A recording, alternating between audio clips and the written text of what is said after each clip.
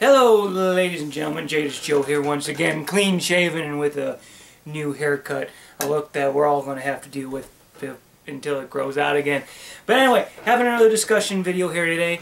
Not too much of a rant, more of just a discussion. Unfortunately, it is going to be on Tom Clancy's The Division. I've been talking about that game a lot lately, mostly because really super excited about it coming out. However, we're not going to be talking about the Dark Zone PvP and the stuff wrong with that. We're not going to talk about the game, whether or not it's going to fail or not. We're really not going to be talking about how the PC version is getting hacked hardcore by cheaters. Not really going to talk about any of that stuff. We're going to talk a little bit more about the nuances that I came across in the beta in the game that I personally really enjoy. And the first one is, people are calling it an MMORPG. Like a lot of people call Destiny an MMORPG, not really going to be an MMORPG. It's a shared instance or a shared world RPG. Pretty much, you can get together with 4 of your friends, whoever the leader is. You go to their world, you share their world with them, and run around in their game space. And then when you disband, you go back to your game space and you can run around in your world. So it's not really an MMO where you got, thousands of people running around the same game world at the same time you are. And it's understandable they did it that way. So it's a little easier, especially for the FPS genre, to do it that way. But the one thing that I really found cool about it, and it was kind of an interesting idea, an idea that I haven't seen before in modern video games, is they have a skill tree. If you want to know my feelings on the skill tree, go ahead and watch my modern RPG video and you'll understand my feelings on the skill tree. But they have a skill tree. But the best thing they did, I got a puppy. Big old rocks just right down here and I'm petting, so that's what I'm doing with my hands. What they did with the skill tree, they did something interesting, something that not a lot of people are paying attention to, because skill trees are just so prevalent in modern RPGs that we tend to forget about them and, just use them wherever they're at. But what they actually did is they separated your skill tree from your character level, which is a really cool idea and something that I'm super excited about. So instead of leveling up and getting points to put into a skill tree to get better skills, they actually separated it from the character altogether. They put it on your base of operations. And what you do is you run around and do missions, and as you do certain missions for certain wings of your base, they give you points, and the points you then can allocate towards that particular wing to get you your skills. And by separating the skill tree from the character level, there's a lot of opportunity there for you to run around, do all the main story missions, not worry about the side quests or anything like that, and to be max level and have your basic skills still. And that's a smart thing to do, because usually people play games, they run around, they level up, they get skills, they get weapons, they get armor, and by the time they're max level, they have everything that they need.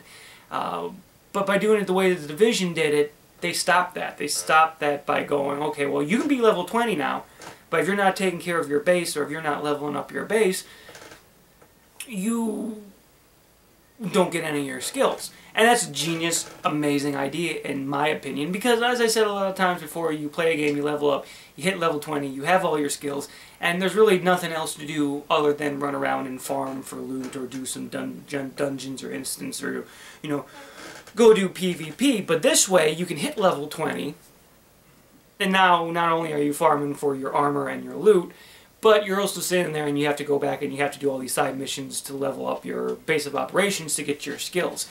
Now, they really haven't gone too much into the talent portion of the game yet. Matter of fact, I don't think they touched on it at all, which is kind of concerning, considering the game comes out in almost probably a month and 3 days or something like that. They really should release more information on the talents and how those function, whether it's based on your level up or you leveling up as a character, or is it based on your base of operations. But it's a real cool core concept that they have, separating the skill tree from the character. It's something I'm really looking forward to, because as I said, you can be max level and you can only still have your basic skills because you haven't been taking care of your mother base. I'm going to call it mother base from now on. Your base of operations, and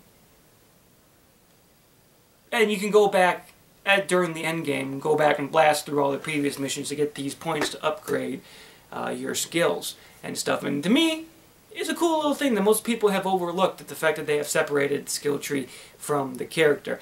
And I'm really looking forward to that. Now, it's kind of a ballsy thing that they did, because as I said, the skill tree is so ingrained in modern RPGs that we're used to them and we expect them. And the fact that they did this, it could hurt them, or it could, you know, be an awesome system. Me personally, I think it's going to be an awesome system. Let's see, other things about the Division. We already went over how it's not an MMO, more of a shared world. Went over the skill tree being separate. They released a newer video, I believe yesterday or a few days ago, how the skills that you acquire actually can stack and interact with the skills that your teammates have. Like they showed, like a guy throw out a movable blockade or a movable cover point, and another guy goes up and, you know, puts a machine gun turret on it, and the other guy pops a ping. I call it a ping, but it's like a scan that increases damage.